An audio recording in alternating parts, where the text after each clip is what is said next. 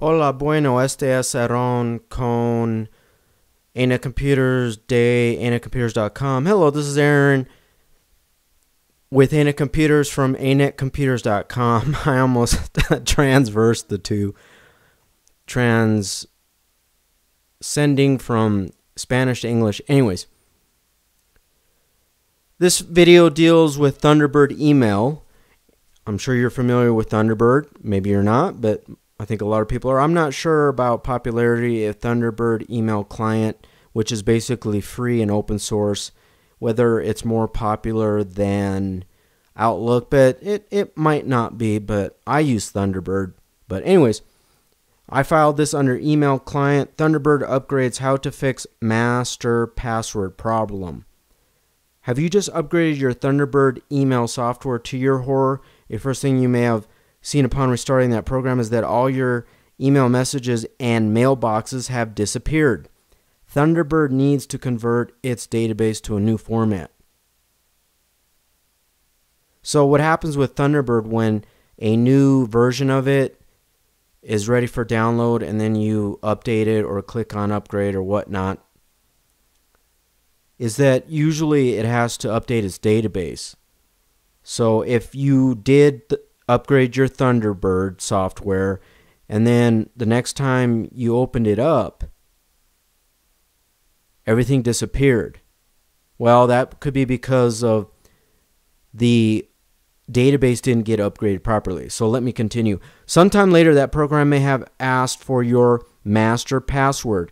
You don't remember ever using a master password, and you usually typed individual passwords for each of your accounts.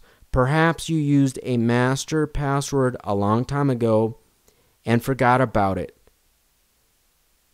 So what now, you ask, and how can you retrieve this master password? That last sentence almost was a tongue twister. It's like, so what now? You ask, okay, well, I don't know.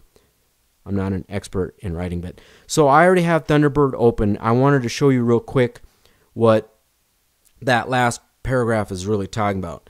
In Thunderbird, which is similar to Mozilla Firefox, they have use a master password. It almost works the exact same way as in Mozilla Firefox web browser. What you would do is you would check. I don't use it on my Thunderbird, but each of my accounts, I have my password saved, because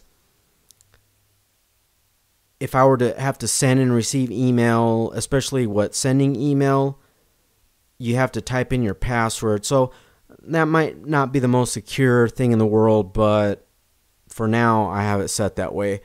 A more secure option is to enable the master password. Basically, what that is that you have to enter your master password whenever your email, the Thunderbird email client, accesses your email accounts. Let's say you have a Yahoo account, a Hotmail account, and maybe an Outlook account, or whatever, or you have your own domain name, anetcomputers.com, and you have your own web server and your own email server, and you have your own email inbox and all that, the whole 7. You know what I'm saying? So this is just a security precaution. What would happen is you would have to enter, it says right here, a master password protects all your passwords, but you must enter it once per session. So once per session, it's going to ask you for your master password. And then you just check that box. I don't have a password set. It says change master password. Well, I don't have one set. A master password is used to protect sensitive information like site passwords. If you create a master password, you will be asked to enter it once per session when Thunderbird retrieves saved information protected by the password. So you would enter in a enter new password, re-enter password. I'm not going to do it, but it has a password quality meter, and then they must match. Please make sure you remember the master password you have set. If you forget your master password, you will be unable to access any of the information protected by it. And then if you already had a master password set, you would have to type in the current password so that you could change your new password. to a different password. So let me cancel on that. The reason why I wanted to show you that is because what can happen is that Thunderbird, for whatever reason, a bug, or maybe you accidentally closed the program while it was still upgrading, or maybe it crashed. It has to update its database. If it doesn't update its database properly, you pretty much don't have access to your email. And then if you had your master password set and then you forgot it or something, there's a problem, it can cause chaos. So let me continue on to third paragraph. You can try removing that master password by typing a following command without quotes into a Windows run box. So in Windows XP, Vista 7, 8, you would click on Start, Run, however you get to it. On XP, it's different than Vista 7 and 8. But so go to a run box and type without quotes C:, path to Thunderbird, thunderbird.exe. I should probably edit that and put a slash, but that's okay. I have an example. Space, -sign, CHROME, Chrome, space, Chrome, CHROME, /PIPPKI/content /resetpassword.xul unquote. So here's another example. And then you notice this little dash right here. Don't type that in. For whatever reason on my WordPress, it adds these dashes to continue sentences. I'm not sure why. Anyways, click, maybe it's my, it could be my, you know what? I don't know. It could be my video display resolution settings. Anyways, here's another example. Click on Start or the Start orb. On Windows XP, click Start. Windows 7, Vista 8, click on the Windows orb. Then select Run and then type in something similar to this. C:, /, program files, / and then Thunderbird, and then the dots, the 3 dots means the Thunderbird directory. So I guess I should probably fix that so it's not confusing. You probably want to go to C program files, Thunderbird, and then / thunderbird.exe space -sign CHROME space CHROME : / 2 // PIPPKI /content / resetpassword.xul.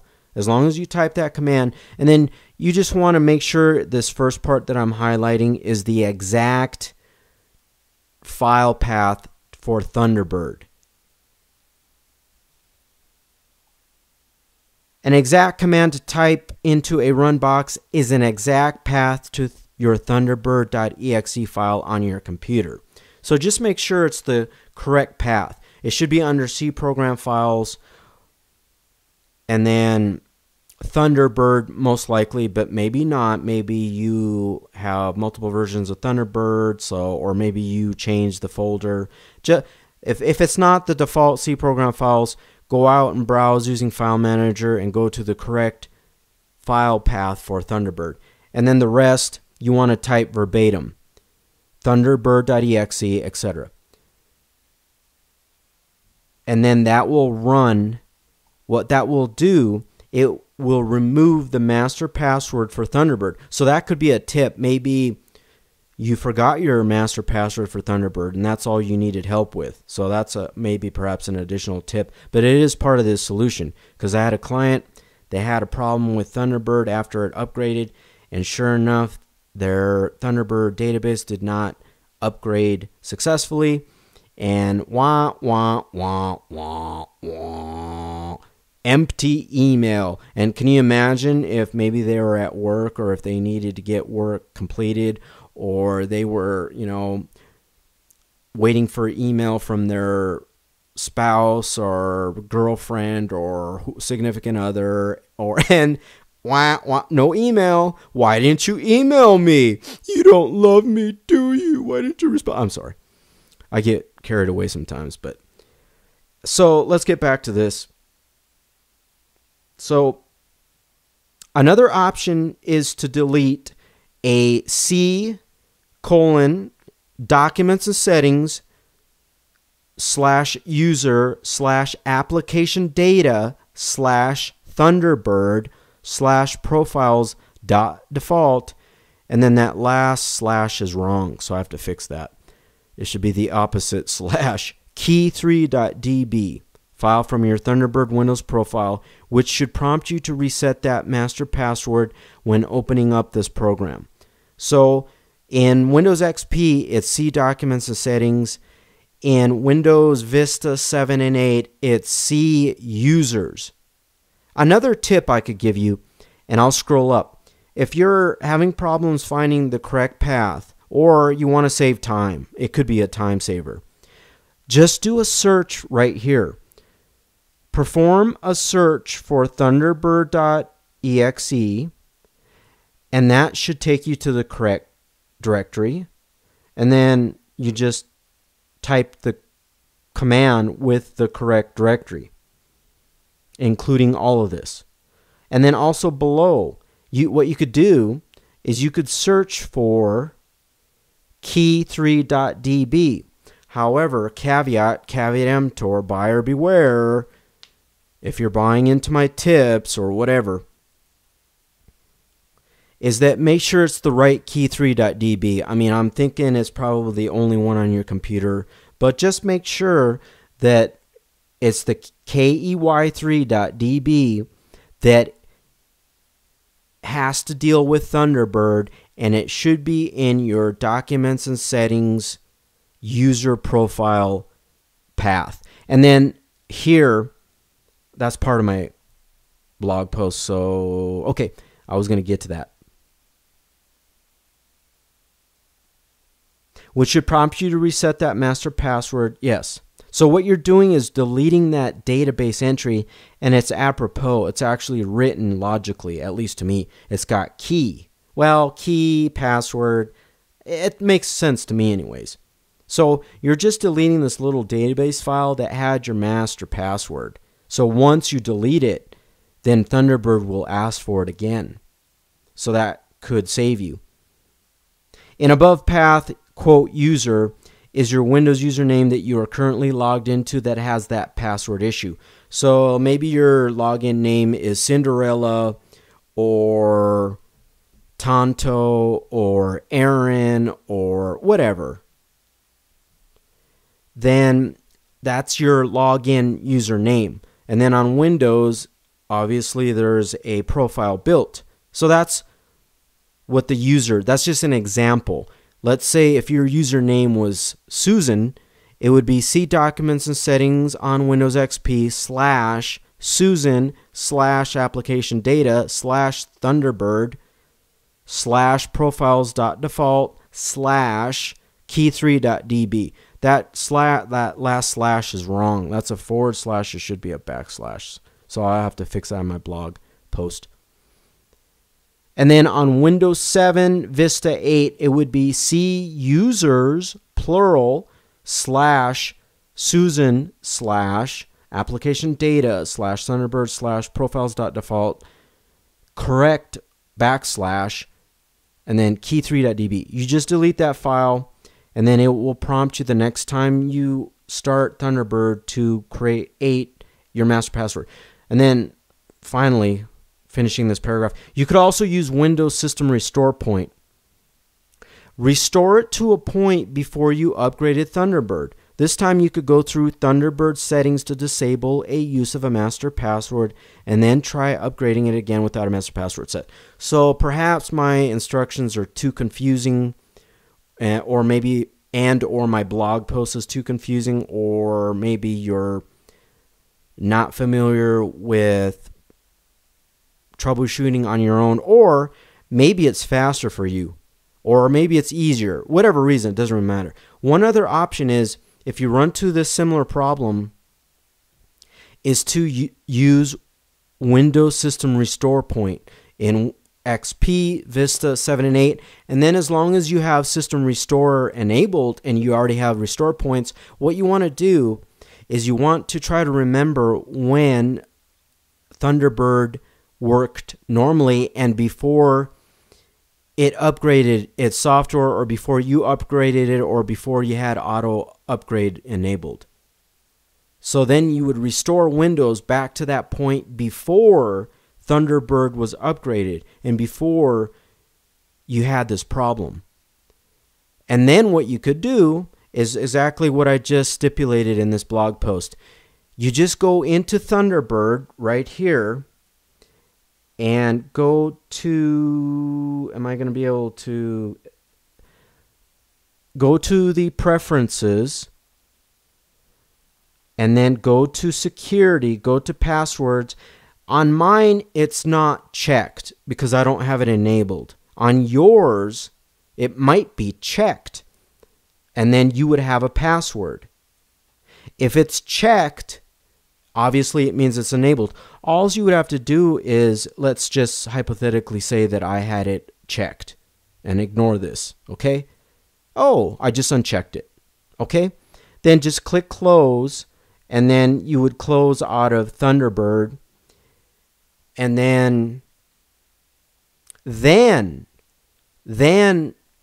perform a system restore point. So make sure that you disable a master password if you're having this problem. Then perform a system restore point. But then uncheck master password, disable it. Then go ahead and then upgrade Thunderbird.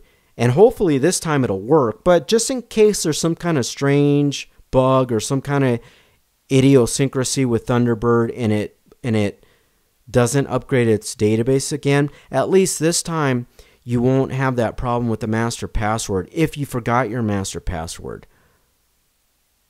Or for whatever reason, maybe it got corrupted. Maybe you have the correct master password, but it's not working.